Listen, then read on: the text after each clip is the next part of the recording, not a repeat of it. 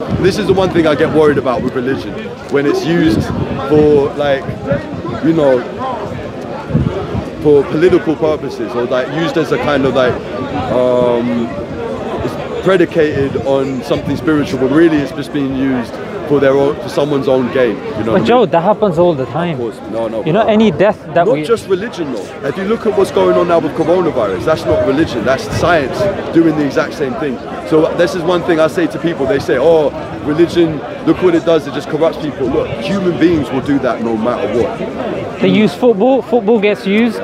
Yeah, you know, certain countries are buying certain clubs for whatever reasons. You'll get certain events being used. Certain charities get used. In fact, the British, when they used the East India Company to go to India for trade, and then ultimately they took over. Yeah, but the point is, anything can be used.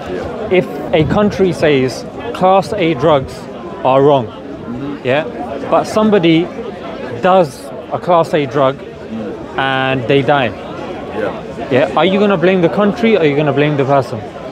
Blame the person. Yeah. That's exactly what it is. Yeah. Like, religion doesn't condone these things. There's a reason, mate. But the thing is, it's difficult to rally people around nothing.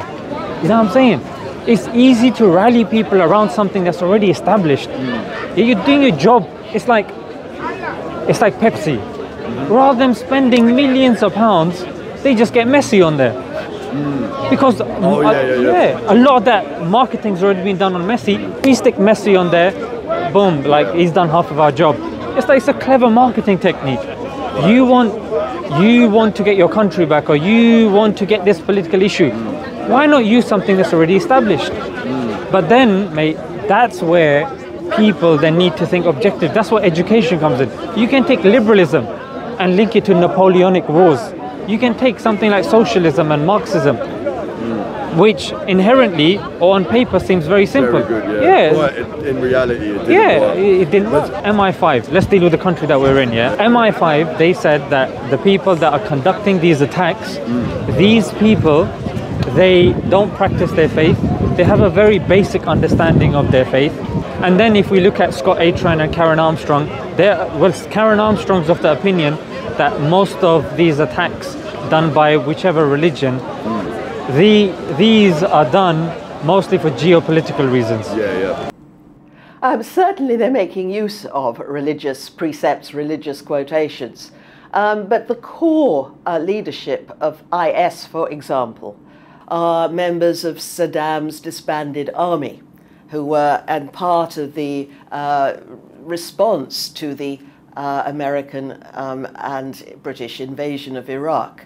Scott Atran also says that the motivation for these people isn't usually religion. If you dialogue with these people, if you look how they actually move into jihad, which is what we do, it's very interesting. There is very little discussion of religion.